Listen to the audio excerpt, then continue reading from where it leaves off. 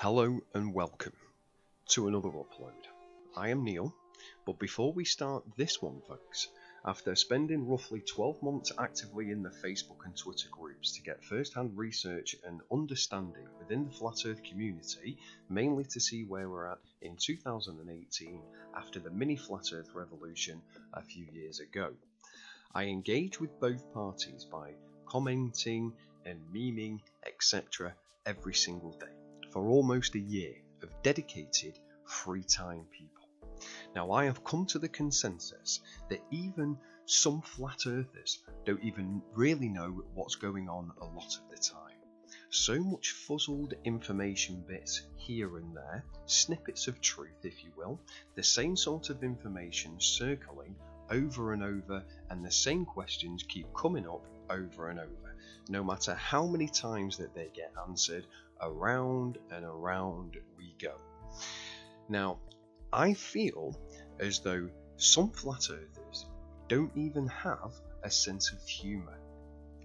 Two fellow flat earthers, don't they seem to realise that we are actually on the same team? And that's before you get hounded by the globalist trolls for giving perfectly good answers to questions regarding the shape or regarding the sun or genuine flat earth science. They even team up in gangs to discredit the information provided by credible sources of that information. You close one down and then another two pop up.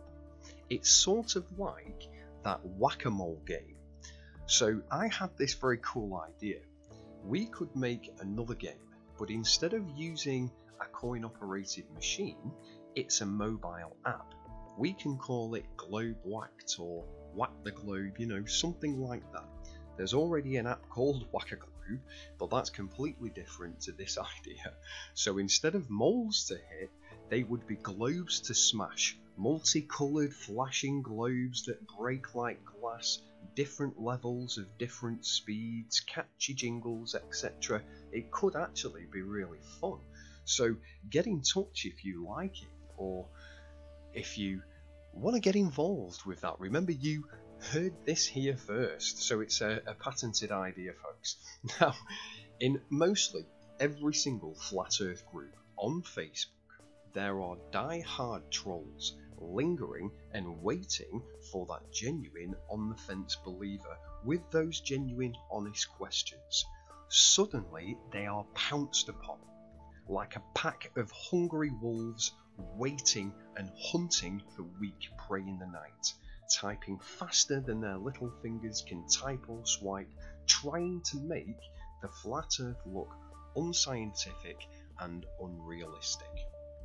They are even in groups that have nothing to do with the flat or the globe earth theories anyway, and that's how big this deception really is on social media, folks. I mean, try it yourself.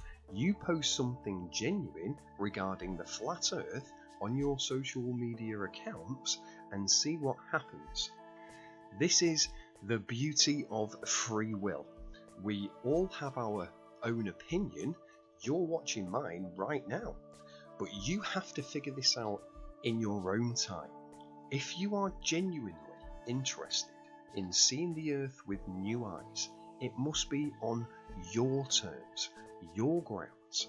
So take the time to research the questions that may help with your awakening. Try to avoid groups and figure this out for yourself. It is the ultimate feeling of self-satisfaction. A definition of a good teacher, folks, is getting all of the students to understand what you're saying on the topic at hand, not just one or two, because some people pick things up quicker than others. It's the only way to break free from the globe indoctrination, and you still have time to do this. Above all though, try not to be ignorant to the fact that most people, and I do mean this folks, most people are not willing to see what your actual eyes see, which is a flat stationary earth. They cannot accept the Earth is not a spinning globed rock or toilet that is spinning at 1,000 miles an hour at the equator and hurtling 67,000 miles an hour around another ball of intense heat. Once you go flat, you can never go back. So I must say, before we begin this upload on the moon, I may even have a few questions that you have not heard before. So this video comes with a warning. What you are about to watch may cause cognitive dissonance, so you have been warned. Now, the moon. What do we really know about this magnificent orb of the night, and sometimes day, this heavenly body of cold, majestic beauty? I'm Nee B, in character now. It's time to get real comfy, and let me thank you for joining me, listening to me, and to all the new recent subscribers to the channel, a very big thank you for subscribing. Welcome to you too, and I always try and wish you happy thoughts and good luck every day.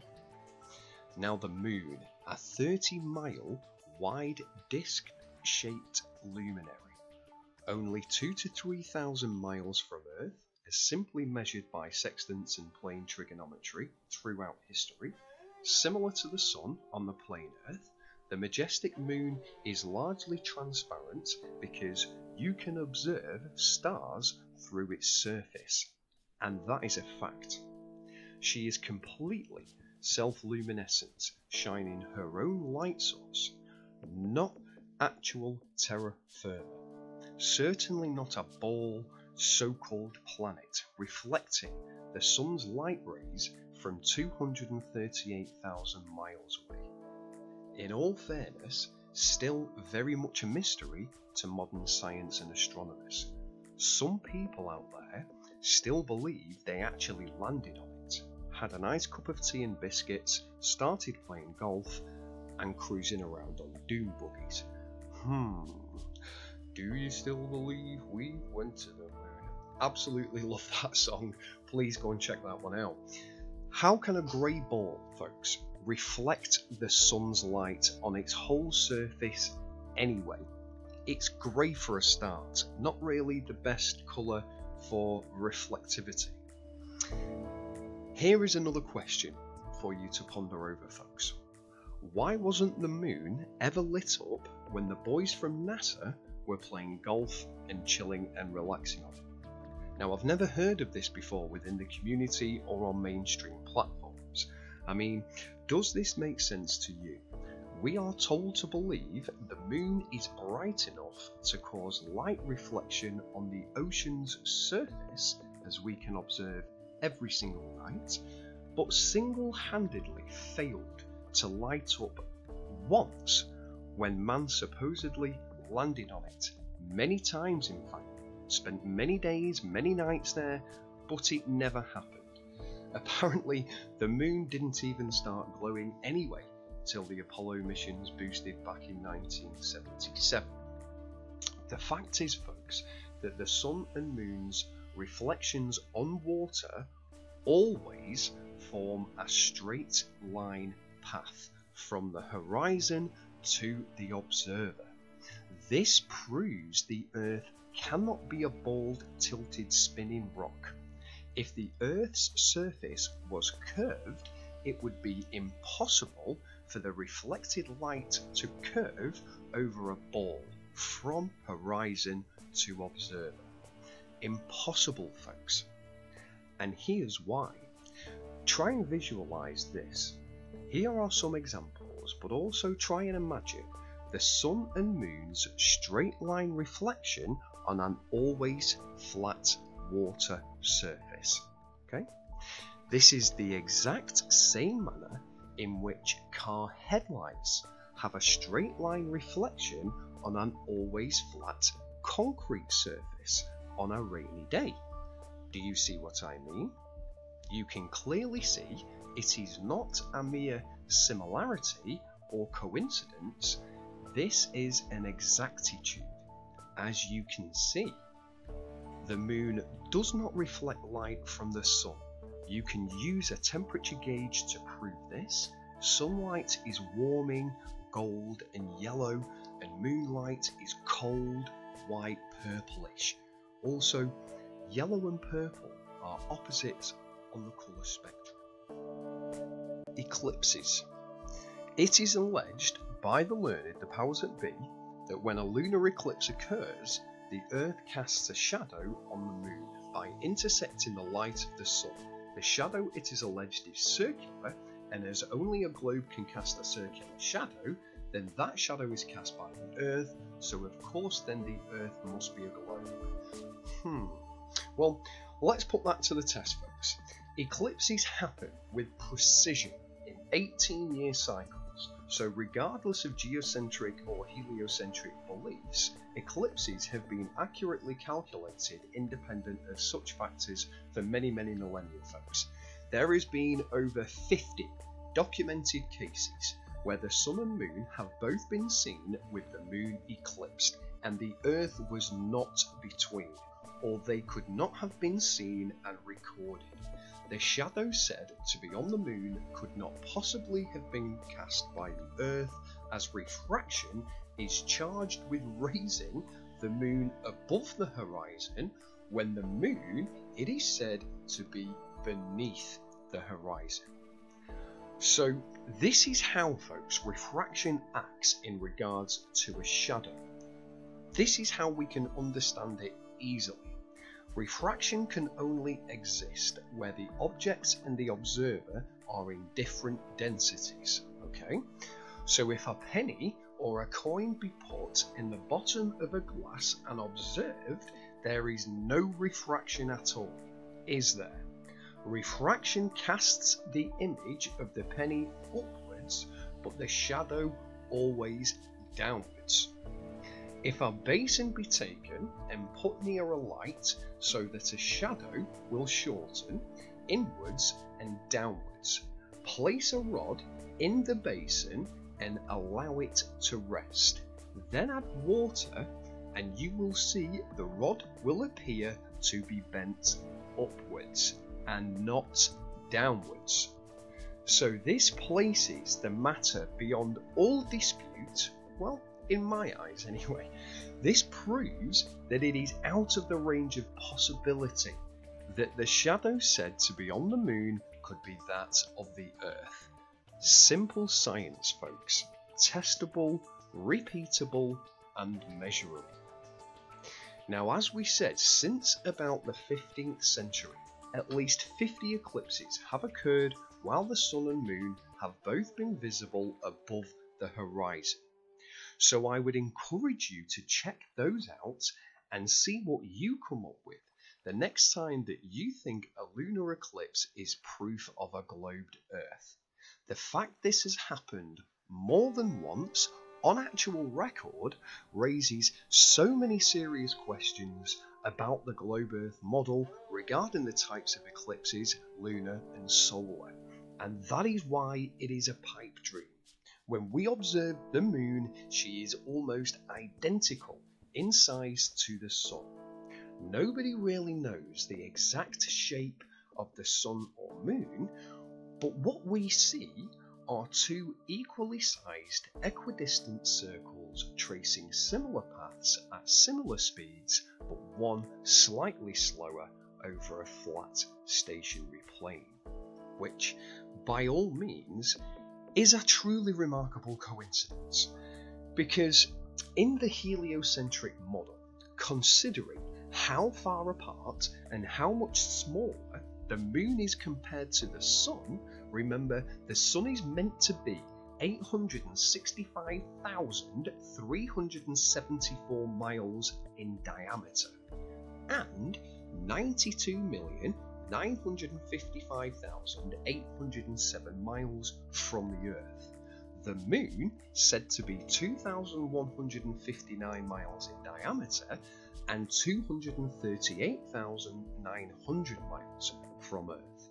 So, to make the moon fit the heliocentric model, they just reverse its observed direction from east to west to east and change its speed from about 64,000 miles per hour to about 2,200 miles an hour. Very simple to work out, but very effective indeed, as we well know. They want us to believe that the moon's rotation is perfectly synchronized with its orbit, and that's the reason why we only see the one side of the moon, rather than conclude the obvious plain fact, folks, that the moon is simply not rotating at all. As you observe, it circles mysteriously on a sort of electromagnetic ring field, if you will, around the stationary Earth. Remember, folks, they had to slow down the moon's speed by 58,870 miles per hour and reverse its direction to west to east to successfully sell this phony heliocentricity system to a very gullible public. I don't think that there is one person in many millennia, regardless of education or understanding, who knows that the Copernican model had to turn the moon's actual observable direction around and give it a brand new speed to accommodate the recorded phases and eclipses. And you can take that to the bank. Now, the 8 phases of the moon, folks, remember, can be seen during the day because the moon moves that little slower than the sun on her trajectory around the plane. The sun circles the Earth in 24 hours and the moon circles the Earth in 24 hours and 50 minutes. Thus, a complete lunar cycle is composed of 28 days, that is 28 days of 24 hours each, for that is when the sun and moon align again, every 28 days. She is visible, we can see her during the day depending on time, date and location. Here is a picture I personally took of her during her phase 2 the other day.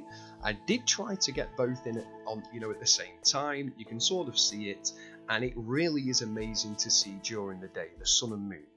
We only ever see the one side of her, so there is no such thing as a so-called terminator line on the moon.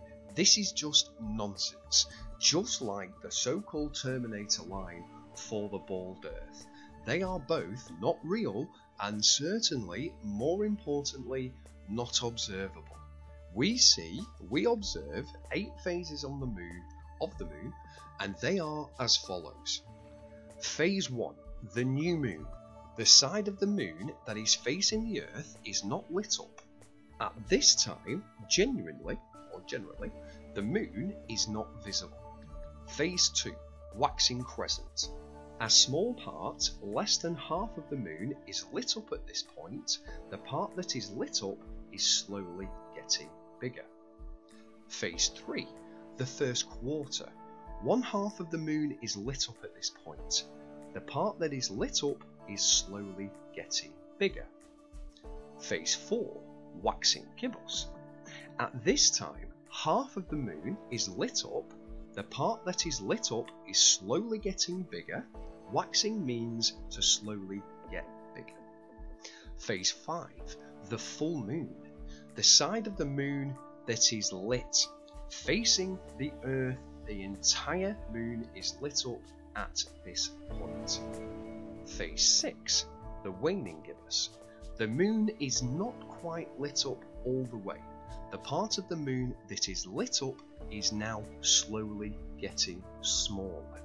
Waning simply means to slowly get smaller. Phase 7, the last quarter. Half of the moon is lit up. The part that we can see lit up is now slowly getting smaller. And finally, Phase 8, the waning crescent. Only a small part of the moon is lit up at this point, and it is getting smaller by the minute, thus completing her 8 mysterious phases of the cycle. Phenomenal.